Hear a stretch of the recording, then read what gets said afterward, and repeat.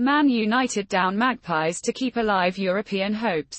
Manchester United's 3-2 win against Newcastle, with goals from Kobbie Mainoo, Amad Diallo, and Rasmus Hojlund, has kept their European qualification hopes alive. They are vying for 7th place in the Premier League, which may lead to a spot in the UEFA Conference League.